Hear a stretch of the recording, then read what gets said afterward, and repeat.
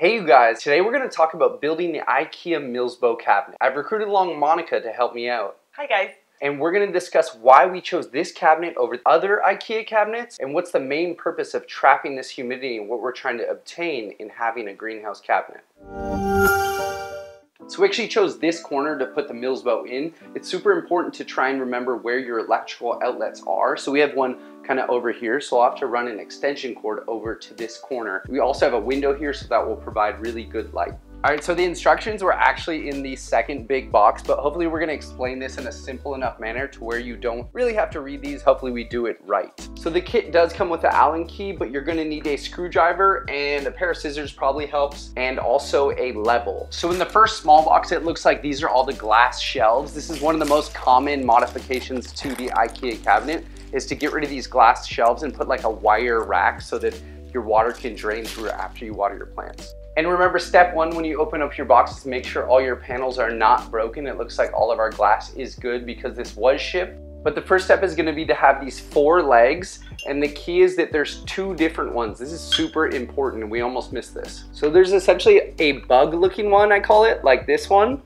and that's this piece. That will be the front. And then there's a straight kind of line looking one, and this will be the back. The way the instructions kind of lays it out is what's facing towards you is actually the back. It's kind of confusing. Yeah, so step 1 will be to put in the little leveler for the feet so that you can level the cabinet at the end once it's all built. So just screw these in by hand and we'll adjust them later. So as we said, we're on step 1, we're putting together the feet, but then we're gonna go on and put together the base of the unit where we have the 4 legs and the cross members. So these are the crossbars. You have 2 longer ones up top and then 2 shorter ones on the back. Make sure your holes go on the inside of the legs, kind of towards the inside of the cabinet. So this will be the front. Now we're gonna use a short screw that came with the kit. It came with longer Allen key screws, but we're gonna use the short one right now. There's a bunch of these short ones.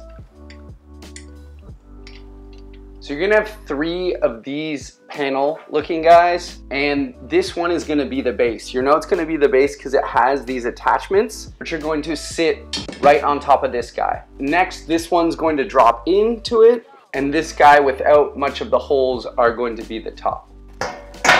These instructions are not at all useful. All right, so these instructions are actually pretty useless. So I'm glad we're putting together this video and we're making the mistakes now. So we're going to put 2 screws on each side, even though there are 3 holes. At this step, we only put the 2 side screws, leaving one open hole in the middle. Fill in these 2, but leave this back one open, I assume, for the pole to go vertically. So the front ones, we only put 1 on the inside. This is why Monica builds the Ikea stuff in our house. So the key thing to see this overhang is the front. And what Monica was saying is this is where that singular screw goes, not in the side hole, but over here on the inside, and then on the inside over here. So next we are going to put the vertical holes. They are all the same, but there is a base and then there's a top with a pointy part. So the base is at the bottom. And that's why we didn't put in that 3rd screw, right? And for this we are going to use the long screws. There's 4 of them. Next is going to be the second base. So this bar goes to the bottom. Ah, like that. Boom. So it's kind of like just like a cover. So the double base falls in without needing to screw anything on top. So this is the part that's going to go down, and we're going to stick this right into that kind of cover plate in the base. Now I'm going to use one of these Phillips heads to screw in the back to hold up that kind of shelf bar that's going to hold all the shelves in place. So this is the top part, and we have this where the doors connect to be oriented towards the front. So it's going to orient just like this. So 1 Phillips at the back.